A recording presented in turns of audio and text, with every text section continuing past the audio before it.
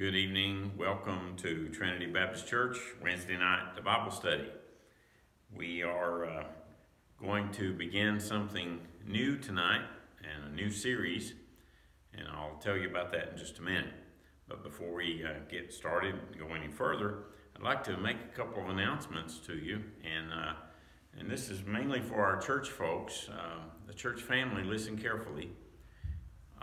We're working on an idea of how we can have a drive-in church service for Sundays, for Sunday mornings at 11 o'clock.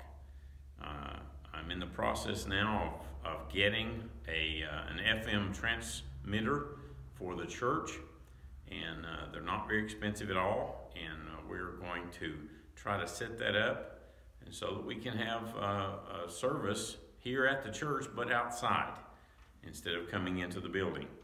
And I'll work out the details with you as we get a little closer. It won't be this Sunday. It will probably be, hopefully, if all goes well and the Lord blesses this, it'll be the first Sunday of May, so 2 Sundays from now. So we'll see how it goes. I'll keep you informed. I'll tell you more this Sunday about it. I'm still working on the idea, but I think it would be beneficial for our church if we were able to meet. Even if it is in the parking lot, everyone staying in their cars, parking, a few feet away from each other and keeping our distance, everybody staying safe. But I think it would be good for our church. I think it would be good for you folks, and would be good for my wife and I for sure. And I just think it would be good. And I believe the Lord's been working on my heart about this thing of not meeting at all. So we'll work it out with you. If any of the church family would like to text me or call me about this after you've seen the video from tonight, feel free to call and we'll chat about it, or send a text or whatever you want, email, whatever you want to do. And I'd like to hear from you about this. So if you don't call me, I'm going to call you. So I hope you'll get in touch with us and give us your feedback on this. But I really feel like it's something we should do. Not trying to cause any problems with authorities or anything like that. We'll abide by the rules as much as we possibly can, and try to keep everybody safe. That's our main goal. We don't want to do anything to endanger anybody or cause anybody to get sick. So that being said, I hope that you will consider it, pray about it, and ask the Lord to help us have wisdom in knowing how to set this up and get it working. And you'll be able to come park in the parking lot. We'll ask you to, when you come in, we'll ask you to park in certain places in a certain order, and we'll have somebody there to direct you, to show you where to park, so that then you'll be able to turn on your radio to a certain frequency on your FM radio in your car, and we'll be able to have a service that way, be able to have some special singing that will be there right before you, probably on the carport in front of the church, or something like that. And you'll be able to listen on your radio, but you'll be there in person. And I think it'll be helpful. So give me some feedback, church family. I'd sure like to hear from you about it. All right. Let's pray, and we'll get started in this new series that we're very excited about starting tonight. Thank you so much, Father, for your word, and thank you for your Holy Spirit to guide us step by step in this life.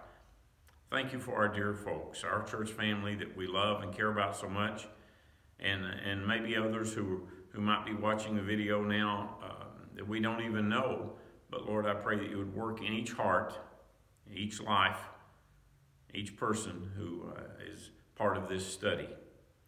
Help us, Lord, to teach your word according to your power and your wisdom. Please don't let me mess it up. Please don't let me say or do anything that would distract from your word. I pray that we will listen to you and obey you in Jesus' name. Amen. Now, the series we're going to do is something we have done in the church before, but it's been a few years ago, and it was the letters of 1 Timothy and 2 Timothy. We're actually going to do a verse-by-verse study all the way through 1 Timothy and then following with 2 Timothy. I don't know how long this will take because it is a verse-by-verse study. We'll study every verse in these letters, and so I can't say how long it'll take. So we're in this one for the long haul, as they say, and I hope that you will take part in this study, have your Bible ready, and we'll study together, and we'll learn about the letter of 1 Timothy, and we'll see how God uses it in our lives. I've been praying about what to do for a while now, and I really feel led that the Lord would guide us and lead us to do this study. So be ready for it. Tonight will be a little different, though. We won't be doing the verse-by-verse study tonight because we're going to do an introduction to the letter. And the introduction is going to take, I don't know how long. Maybe all of tonight's lesson and part of next week's, I don't know, but I'm going to try to finish it tonight if I can so I can begin the verse-by-verse study next week. All right. Now, in an introduction to a verse-by-verse study of a letter, we will ask certain questions and answer them. For example, the first question we're going to ask, since it is a letter from the Apostle Paul to the young preacher boy, the young pastor named Timothy, we're going to ask the question, who is Timothy? And then we're going to answer that. And we're going to use Scripture to answer the questions. So the first question is, who is Timothy, or who was Timothy? And if you'll look in 1 Timothy chapter 1, starting at verse 1, let's read the first two verses. You read along with me while I read out loud, okay? Verse 1, 1 Timothy 1:1. Paul, an apostle of Jesus Christ, by the commandment of God our Savior and Lord Jesus Christ, which is our hope, unto Timothy, my own son in the faith, grace, mercy, and peace from God our Father and Jesus Christ our Lord. So Paul addresses Timothy as his own son in the faith. His own son in the faith. So that would be our first answer to the question. And this question, who was Timothy, is going to have many parts to the answer. The first part is he was Paul's son in the faith, which probably means that Paul says this because he's the one who taught Timothy the gospel, and he helped Timothy find the Lord. And we're going to find out there were other people instrumental in Timothy finding the Lord Jesus and becoming a Christian, being saved. But we know that Paul must have had a part in that. And if nothing else, we know that Paul was instrumental in taking Timothy under his arm, or under his wing, as they say, and bringing him close to him and teaching him along the way as a young preacher. And guiding him and helping him learn. So that could be the meaning of son in the faith in that sense as well. If you look over to 2 Timothy with me, we're going to jump over there just for a moment and get a glance at what he said here in 2 Timothy chapter 1, verse 1. Paul, an apostle of Jesus Christ, by the will of God, according to the promise of life which is in Christ Jesus. To Timothy, my dearly beloved son, grace, mercy, and peace from God the Father and Christ Jesus our Lord. So again, he calls him his son, and we know that he's talking about his spiritual son, his son in the faith. So that's the first answer. Second answer, who was Timothy? It's possible that Paul met Timothy when he was on his first missionary journey and he went through Lystra. And we'll see that in just a moment. We'll read some more. If you want to go ahead and find Acts chapter 16, that's where we're going next. And it's connected with this answer as well as the following. But it's possible that Paul met Timothy during his first missionary journey when he went through Lystra. Okay? So that's the second part to the answer, who was Timothy. The third part, Acts chapter 16. If you'll join me there in Acts 16, we're going to glance at the actual event when Paul came in contact with Timothy. That's what the book of Acts is about. The biggest part of it is showing when, at least the second half of the book, is showing when the Apostle Paul was traveling to different places, different churches, different cities, and establishing churches and ministering to these Christians. The book of Acts tells us the details of those events. Well, here's the story of how he went to Lystra. Okay, Acts chapter 16, starting at verse 1. Acts 16, verse 1. Then came he to Derbe and Lystra. He is Paul, of course. And behold, a certain disciple was there named Timotheus, the son of a certain woman, which was a Jewess, and believed. But his father was a Greek. He wasn't a Jew. That's all it means. Verse 2. Which was well reported of by the brethren that were at Lystra and Iconium. And it's all talking about Timothy. Timotheus, or however you want to pronounce it. But anyway, I'll pronounce it differently every time I say it, I'm sure. But anyway, Timothy, it says that he was the son of a certain woman, and this woman was a Jew or Jewess who believed. So she's a believing Jew. She's a saved Christian Jewish woman. She's married to a man who's not Jewish. He is a Greek, all right? He's a Gentile. But look carefully what it says in verse 2 about Timothy, which was well reported of by the brethren that were at Lystra and Iconium. He had a good testimony, all right? He had a good testimony. He's well reported of. Wouldn't that be wonderful if each of us could hear that we have a testimony before others, that the people in your community, the people where you work, the people where you shop, the people where you buy your gas, the people where in your neighborhood, your neighbors around you, they would say you are well reported of as a believer. Wouldn't that be a blessing? We should all strive to have that testimony. And I hope everybody listening to me will make that a goal in your life, that you will not just strive to please the Lord, that's first, but also when you're pleasing the Lord, He's going to cause you to have favor with others, and He's going to give you a good testimony before others. We should always, always try to be a good testimony, because it's the name of Jesus that we represent before others, and we need to make sure that we do a good job with that.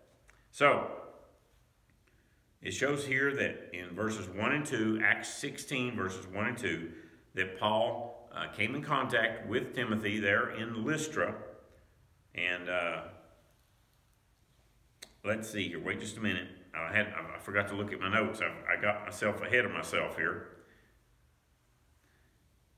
When Paul came to Lystra in Acts chapter 16, if I'm not mistaken, and I hope I'm correct on this, I could be wrong because I've let myself get lost in my notes. I believe this time in Acts 16 was Paul's second journey, not his first. So I'll try to straighten that out later. But either way, we believe that Paul met Timothy there in Lystra when he passed through. All right, the fourth answer, who was Timothy? All right, his mother was a Christian Jew. His father was a Greek. You know, when people ask, who are you, where are you from? When you introduce yourself to a stranger for the first time, sometimes they say, oh, those Johnsons, I know some Johnsons. Are you part of that family from down there and over across the mountain or somewhere down the road? And they connect you with your family. Timothy was very closely connected to his family. Not just his mother, but also his father. And as you study about Timothy's life and his travel with the Apostle Paul, his father being a Greek, not being a Jew, had a big impact on him later, and it caused some Jews to question him. But we won't get into that for now. We'll deal with that some other time. But his mother was a Jew who believed. She was a Christian. And that's the part we're going to learn more about in just a few minutes. All right? We'll come back to that. All right, the fifth answer to Paul being, or who is Timothy? Number 5, Paul writes about Timothy's mother and grandmother and how they were faithful Christians. If you'll look with me over to 2 Timothy chapter 1. 2 Timothy chapter 1, verse 5. 2 Timothy chapter 1, verse 5. Paul said, and he said this to Timothy as he's writing to him, "When I call to remembrance the unfeigned faith that is in thee, which dwelt first in thy grandmother Lois, and thy mother Eunice," or Eunice, you say that the way you want, "and I am persuaded that is in thee also." Unfeigned faith. Unfeigned faith. That's a wonderful compliment and a great attribute to have in the Christian life, is to have a faith that's unfeigned. It's not weak. It doesn't falter. You're not a hot and cold Christian. You're not an up and down Christian, up one day and down the next. No. Consistent, unfeigned faith. A goal for all of us to try to reach. Every day we should strive to have a faith that doesn't falter, doesn't trip, doesn't get tripped up. You're consistent in your faith, in your trust of the Lord every day. And that's what Timothy's mother and grandmother, the way they lived and the way they lived for God in front of Timothy and taught him that. Jump over to 2 Timothy chapter 3. 2 Timothy chapter 3. Go down to verse 14. Paul admonishes, he encourages Timothy to do exactly that, to follow the example of his mother and grandmother. And he says in chapter 3 of 2 Timothy, verse 14, "But continue thou in the things which thou hast learned and hast been assured of, knowing of whom thou hast learned them." Look carefully, verse 15, "And that from a child thou hast known the Holy Scriptures, which are able to make thee wise unto salvation through faith which is in Christ Jesus." Look at the verse again. Let's read it one more time. "That from a child thou hast known the Holy Scriptures, which are able to make thee wise unto salvation through faith which is in Christ Jesus." You know, I have a desire, and I'm not sure I should follow it, but I'd like to just park right here and teach verse 15. Because verse 15 is a wonderful verse that reminds me, adults, listen carefully, don't ever be a hindrance to the children learning the Scriptures. As a matter of fact, be an encouragement to them learning the Scriptures. The Holy Scriptures will make you wise unto salvation. That's what Paul said it did for Timothy. You want your kids to be saved, not give their life to the devil. You want your children to grow up to live for God instead of Satan and waste their life in wickedness. You want your children to grow up and live for God and glorify Him with their lives?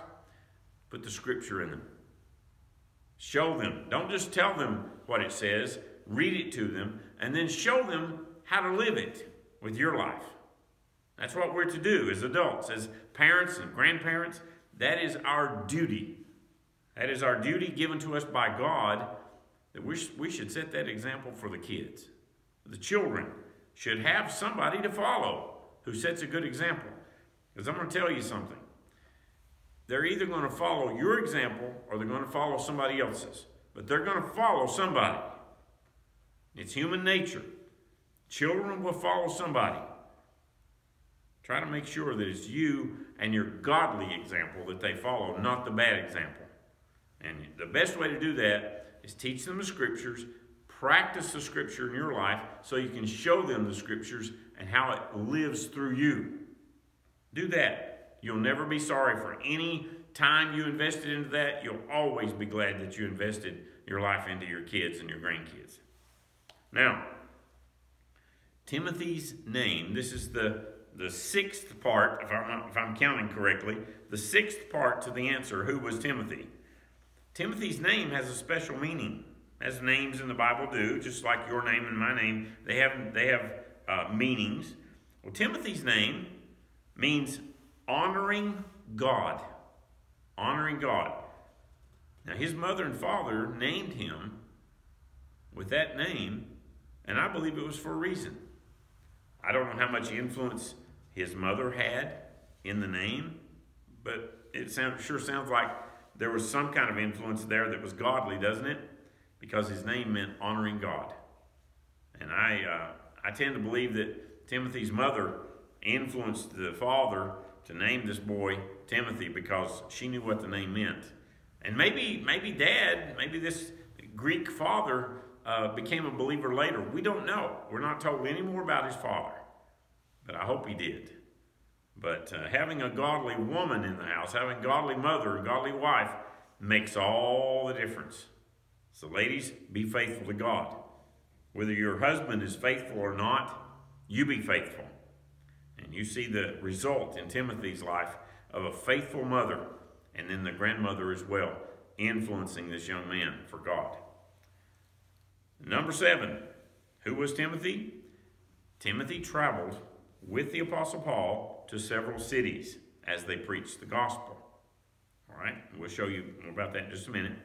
But Timothy traveled with the Apostle Paul to several cities as they preached the gospel. This was after they met, and Timothy started traveling with Paul to certain places and started letting God lead him in the ministry and serving God and sharing the gospel and going to different cities and encouraging Christians and small churches that were just getting started. Remember, we're in the first century. We're in the first generation of Christians after Jesus. The first generation. And these are people who have, the Jews who have come out of Old Testament worship, and they're offering sacrifices at the altar of the temple and going through that to come to God. And now there's a transition period that the book of Acts teaches us about.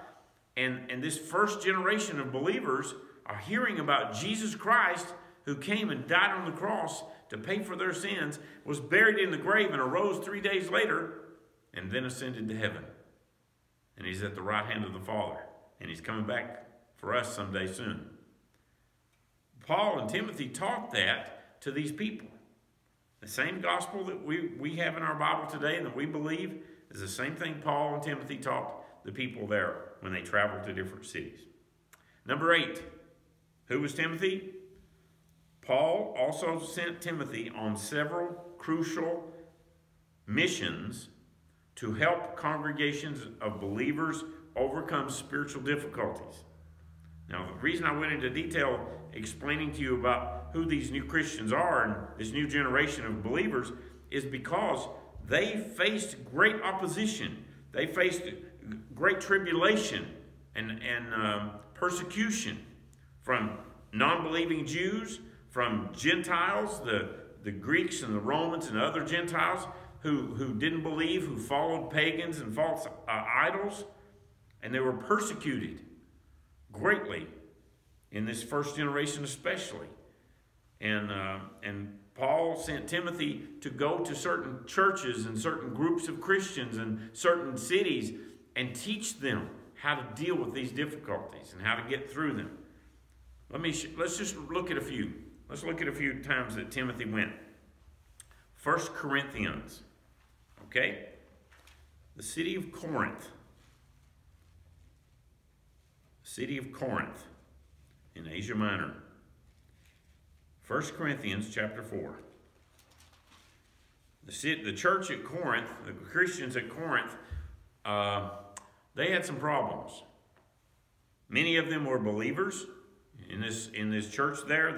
The born-again believers formed the church, and many of them were sincere and followed God, but they really got tripped up into some false teachings. They tried to mix the worship of their idols with the worship of God and Jesus. They tried to mix the worship from the Old Testament and mix that with following Jesus as well. And the two don't mix, folks. The Old Testament has its place, and we love the Old Testament and all of that, but the law had its purpose to bring us to God, to show us that we need God. And then Jesus brought grace so that we could be saved, so that we could be forgiven. And Paul sent Timothy to these places to teach him about that, to teach the people how to overcome these difficulties. 1 Corinthians chapter 4, go down to verse 17. Verse 17. For this cause have I sent unto you, and he's talking to the Christians at Corinth, have I sent unto you Timotheus, who is my beloved son and faithful in the Lord, who shall bring you into remembrance of my ways which be in Christ, as I teach everywhere in every church. He's telling them, I'm sending Timothy to you because he's going to remind you, he's going to bring you into remembrance, he's going to remind you of the things that I teach. Timothy taught the same thing that Paul taught. And he said, I'm sending him to you to bring you into remembrance of these things, my ways, the way Paul lived for Christ, and as I teach everywhere in every church, the same thing that Paul taught. So he's helping the church at Corinth, this troubled church. He's helping them to overcome their difficulties by sending Timothy there to teach them. Go over to 1 Thessalonians. 1 Thessalonians. 1 Thessalonians chapter 3. 1 Thessalonians chapter 3.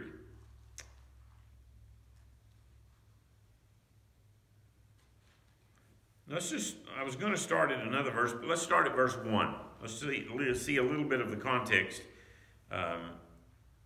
as Paul is telling the Thessalonica, I'll get it in a minute, the Christians at Thessalonica. He's teaching them, and he's telling them about Timothy. Verse 1, chapter 3 of 1 Thessalonians, verse 1. Wherefore, when we could no longer forbear, and you have to read the verses before that to find out what he's talking about, we thought it good to be left at Athens alone. Then he says, verse 2, and sent Timotheus, our brother and minister of God, and our fellow laborer in the gospel of Christ, to establish you and to comfort you concerning your faith. Go down to verse 3. That no man should be that no man should be moved by these afflictions, the persecution they were going through. For yourselves know that we are appointed thereunto. He says, you know that Christians are going to be persecuted. We're appointed to that. All right? And he says, he tells them in verse 3 that no man should be moved by these afflictions. He sent Timothy there to tell them, don't let your troubles get you sidetracked. Don't let it get you down. Stay faithful. Stay true to God. So he sent Timothy to the church at Thessalonica. He went to Corinth. And he's in Thessalonica. Now, let's go down to Philippians, because we find out that he sent Timothy to the church at Philippi. Philippians chapter 2. Philippians chapter 2. Verse 19. Philippians chapter 2, verse 19. Verse 19 reads, But I trust in the Lord Jesus to send Timotheus shortly unto you, that I also may be of good comfort when I know your state. For I have no man like-minded who will naturally care for your state. For all seek their own, not the things which are Jesus Christ's.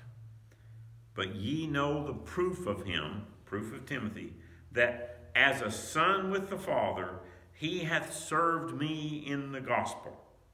Him, therefore, I hope to send presently, as soon as I shall see how it will go with me.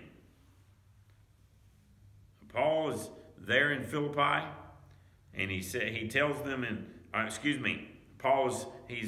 forget where he is. I'll have to read back and find out where he is. I don't remember.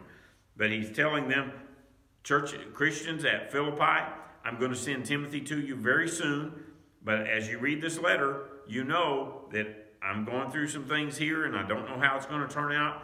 So I'm going to keep Timothy with me just until I see how it's going to go. But as soon as I can, I'm going to send him to you because he is faithful. And look at verse 20. For I have no man like-minded, means like-minded like Paul is, thinks like he does, who will naturally care for your state. He said, I believe Timothy is the most faithful man I've got. He's the most faithful. He will naturally care for your state, for your condition, for what you're going through. He's going to come there to help you. And you know, that had to encourage the Philippians. Those Christians were going through great tribulation and persecution, as all of the churches, the new churches in this first generation of Christians were going through great tribulation. All right, so let me refresh you on this last one we just went through. He sent Timothy to several congregations, several places to encourage the believers how to overcome their spiritual difficulties. He sent him to Corinth, sent him to Thessalonica, and he sent him to Philippi. All right? Now, number 9, who was Timothy? This is probably all I'm going to get done is just answer the question, who was Timothy, for tonight. But we'll try to hurry and get to the end of it. I'm almost finished with that part. Number 9, who was Timothy? Paul felt that no one had any compassion or commitment that compared to what Timothy had. We just read the verse, as we just read in Philippians chapter 2, that I have no man like-minded who will naturally care for you, care for your state. I believe Paul was convinced that Timothy was the most faithful young man he had, and he had others who followed him as well. But he believed that Timothy had compassion and cared about people and was concerned for the Christians in Philippi and Thessalonica and Corinth. And that's why he sent him there. That's an important answer to the question, who was Timothy? He was a young preacher who cared. That's vital. A preacher who doesn't care, who just wants to yell and spit and preach and make a lot of noise, but he doesn't care about his people, he doesn't care about other people, he's useless. He's not a preacher. He shouldn't even be preaching if he doesn't care. Now, number 10. So close were Paul and Timothy that both their names are listed as the authors of 6 of Paul's letters. 6 of Paul's letters to churches have the name Paul and Timothy together as Timothy working with him in the writing and sending of that letter. Now, I'll give you a hint. It's chapter 1 and verse 1 of the letters I'm going to mention to you. I'm going to give you the list. First, chapter 1, verse 1 of these letters. 2 Corinthians, chapter 1, verse 1. Philippians, chapter 1, verse 1. Colossians, 1 Thessalonians, 2 Thessalonians, and Philemon. So I think that's a wonderful answer. Who was Timothy?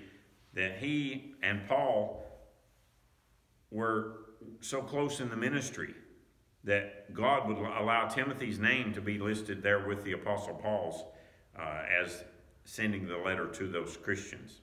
Number 11, let's see here. Oh, it's the last one, the last answer of who was Timothy. Okay, number 11, the last answer. Paul also wrote 2 letters to Timothy as well. That adds to the list of who was Timothy. He's a young preacher that Paul wrote 2 letters to. Timothy didn't just assist the Apostle Paul and work with him in the ministry and travel with him and go see churches and do all of those other things. But the Apostle Paul wrote 2 individual or personal ministry letters to the young preacher Timothy to encourage him, to teach him, to guide him in the ministry. I mean, those are 1st and 2nd Timothy, as you have already figured out. All right. Now, we've answered the question, who was Timothy? Another thing we do in introductions to a letter or to a book of the Bible when we study it, we find out when it was written, the date that this letter was written. And we have an approximate date. We don't know the exact date, but we can come pretty close. Around 63 AD. Around 63. Now, how's your math? Can you calculate that? How many years is that approximately after Jesus died on the cross, was buried, and arose from the grave? 30 years, give or take a few years. 30 years after Jesus, the Apostle Paul wrote this letter. So just in your own mind, calculate and try to see the situation that Timothy and the Apostle Paul are dealing with. They're dealing with these people in that first 30 years of New Testament grace. The age of grace. New Testament churches. This brand new thing that God has ordained and set up. They've left Old Testament worship. That the law had its place. The law has done its job. It's brought everybody to see that they need God. And God sent the Savior, His Son, Jesus, to rescue each of us and them from their sin and from the punishment of sin, which is eternity in hell.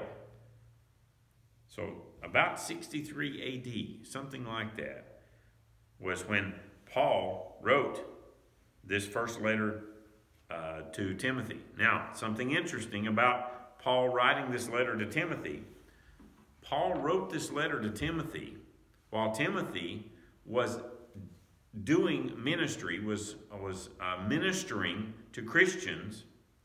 But Paul, where was Paul? Paul was in prison in Rome. His first imprisonment, the first time he was in prison in Rome, is when he wrote this letter to Timothy. And think about that. The Apostle Paul is being held in prison for preaching the gospel, and he writes a letter to young Timothy and encourages him to preach the gospel. Amen? That's the way we should all see it. Nothing should get us to stop. Nothing could cause us to stop. Should cause us to stop preaching the gospel, sharing the gospel with others. Now, so the date we've established. The next thing that we need to look at, what is the purpose of the letter? And that's very important when you want to study something in the Bible. You need to ask these questions: who, what, when, where, why. Just like trying to understand any other topic, you want to understand the letter or the part of the Bible you're studying, ask those questions. Well, why was it written? What's the purpose for this letter? Paul, this is the first answer, okay? Paul had hoped to visit Timothy in Ephesus, but was fearful or thinking he would be delayed, okay? If he were delayed, he wanted Timothy to know how to conduct, and I'm going to say a word that I don't like to use, but I can't think of a better word right now, how to conduct the business of the local church. The local church is not a business, okay? It's a church. But I can't think of another. How do you conduct the running of the church? How do you conduct the church? And he's trying to teach Timothy how to handle himself as the pastor of a church. All right, how do you handle disagreements between Christians? Yes, Christians disagree sometimes. How do you handle decision-making process of the congregation? And how do you teach people about sin in their life without making it look like you're condemning them because they're worse than you are, you're better than them? Things like that. He's just teaching Timothy some good practical things that a young preacher needs to learn, and that every preacher needs to learn. And Paul is teaching him that, and he wrote to Timothy about that. If you'll look in 1 Timothy with me, 1 Timothy chapter 3, back to 1 Timothy. Let me find my place there. I've already turned and lost it. 1 Timothy chapter 3. And go down to verse 14 with me. 1 Timothy chapter 3, verse 14. Paul said to Timothy in these words, "These things write I unto thee, hoping to come unto thee shortly. But if I tarry long, that thou mayest know how thou oughtest to behave thyself in the house of God." What's he talking about? The house of God. He explains it, which is the church of the living God, the pillar and ground of the truth. I get encouraged. I get excited just reading those words. The local church, which is the church of the living God, the pillar and ground of the truth. Every local church ought to see itself that way. Every congregation that believes the gospel and trusts God for their lives and for their eternity needs to see that their local church is the ground, the pillar and ground of the truth. They ought to hold the truth dear, and the truth is right here in the Bible. It is the Bible. And they need to hold it dear and keep it pure and true and not let anything water it down or disturb it or destroy it. Amen? I hope you're saying amen sitting there listening to me. Please do. All right. I'm going to try to finish this tonight. I'm trying to turn pages because I'm on my last page. So stick with me and we're going to finish this quickly. All right. What is the purpose of the letter? To tell Timothy that Paul's coming, but he might be delayed, and how he's to conduct himself in the church. All right, that's number one. Number two, the answer to what's the purpose of the letter? This letter contains instructions concerning order and structure in the church, and practical advice for this young pastor. Did you get that? This letter contains instructions concerning order and structure of the local church and practical advice for this young pastor. That's very important. And that's why I think that every Christian, new Christian, mature Christian, no matter who you are, you need to study these letters, 1st and 2nd Timothy, and more that we're going to be studying later. But my favorite way to study and to teach the Bible is to study verse by verse. Verse by verse.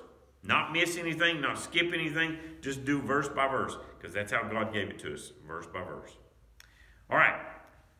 The next question we're going to answer, and I think it's the last one. Yes, it's the last question we're going to answer in the introduction. What was the theme of the letter? We found out the purpose of the letter. Now, what's the theme of the letter? What's this letter about? 1 Timothy, 2 Timothy, and the letter to Titus, 1 Timothy, 2 Timothy, and the letter to Titus have become known as the pastoral epistles, letters that Paul wrote to preachers. The other letters Paul wrote were to churches, to Christians, congregations.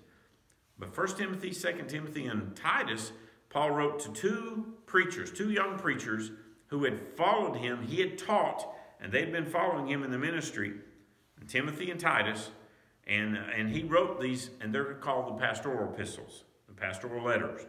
All right? So that's a theme. That's part of the theme of these letters. They're for pastors. They're for preachers. But can I just say something? Every Christian, every saved person is a preacher. That's right. Every saved person is a preacher. A preacher is one who proclaims. Doesn't mean you pastor a church.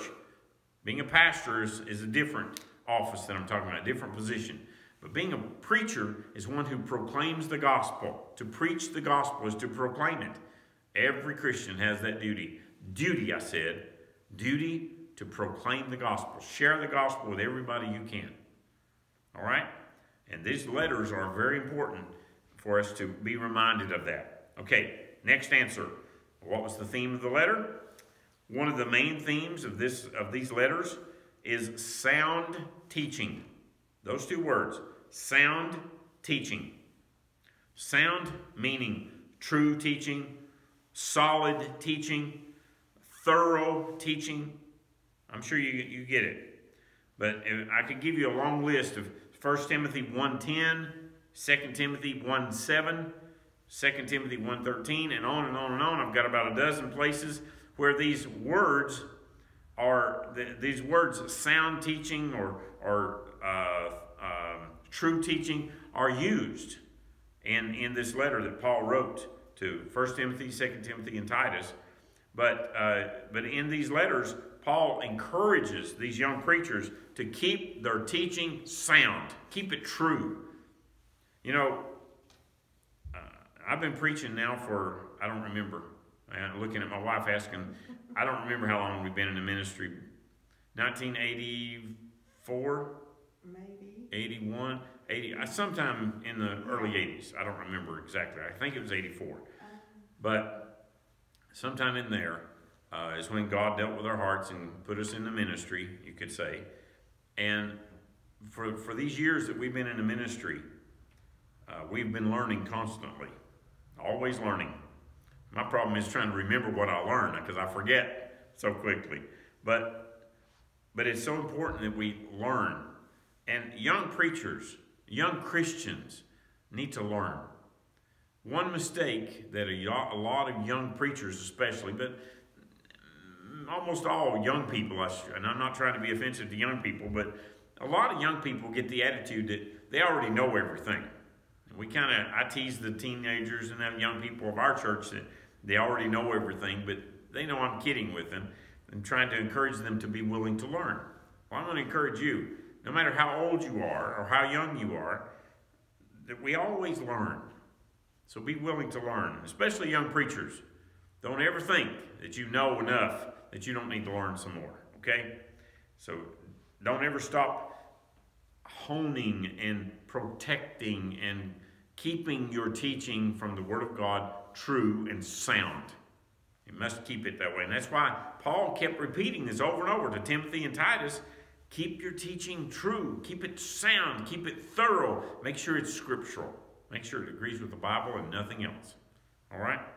Now, the last answer of the theme of the letters, Paul urged Timothy and Titus to confront the false teaching in what way? One way. By sound teaching.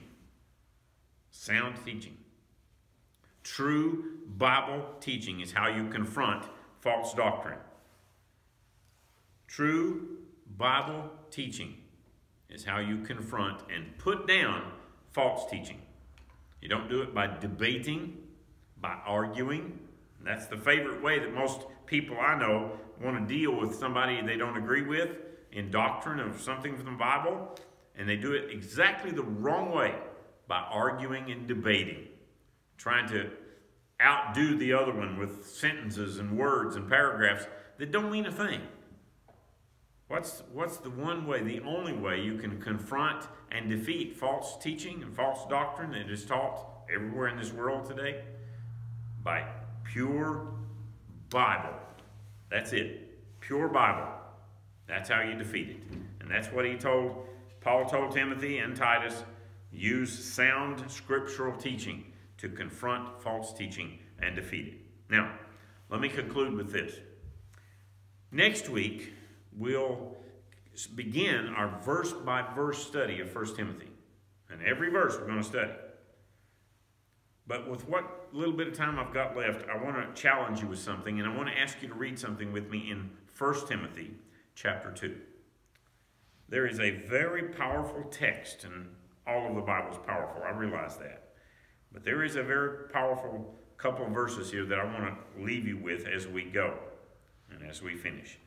1 Timothy chapter 2. 1 Timothy chapter 2. Go down to verse 5. Let's read verses 5 and 6. 1 Timothy 2, verse 5.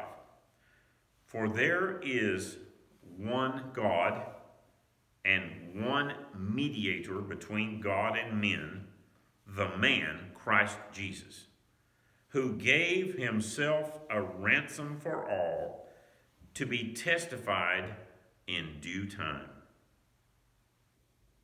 He gave himself a ransom for all. Who was it? The man Christ Jesus. There is one God, one mediator between God and men. Any person, whoever you may be, who is seeking salvation, you're looking for forgiveness of your sins. You're looking for a way to have peace between you and God, because you know that your life and your sin is separating you from God. You know that you haven't been saved. And if those words are to you, and I'm speaking directly to you who might not be saved right now, you know it. God's speaking to your heart. He's showing you that you need to be saved. It says right here that there is one God and one mediator between God and man, the man Christ Jesus. And he gave himself a ransom for all. He gave himself a ransom for you so that you can be saved. Just like I needed to be saved, and I could tell you every step of the way of how God prepared my heart for being saved when I was lost as a young man, and how God brought me to that point of trusting Jesus Christ as my Savior and becoming a born-again child of God. I could share that, and I may share it with you in the next week or so sometime. But you need to make sure that you've done that. And if you have not settled the account between you and God, and you haven't been saved yet, you need to do that. And I beg you, please, trust what Jesus did, because he is the mediator between God and man. He is the only way to God. And he makes the way open for you to come to God if you will just come, trusting what Jesus did by dying on the cross for you. Then God will forgive you of your sins if you come to him through Jesus, by trusting in Jesus. Please do that. Christian, if you've already been saved, and that's why I call you a Christian, if you've been saved, then I beg you, stay faithful to God. Do what Timothy was encouraged by Paul to do. Stay faithful. Stay in the Word. Don't let this time of not attending church services let you become weak or backslid and get away from God. You won't lose your salvation, all right? That's not what happens. But your heart will become cold, and sin will start dwelling in your life. You'll end up doing things you never thought you would do. So make sure you keep your heart right with God. Keep your sins confessed. Stay close to God. Stay in his Word. Be faithful serving him. God bless you. Let's pray together and we'll end the service. Thank you so much, dear Father, for your goodness and faithfulness to us. And thank you for your Word. Please work in our hearts now according to what you know we each individually need. In Jesus' precious name, amen.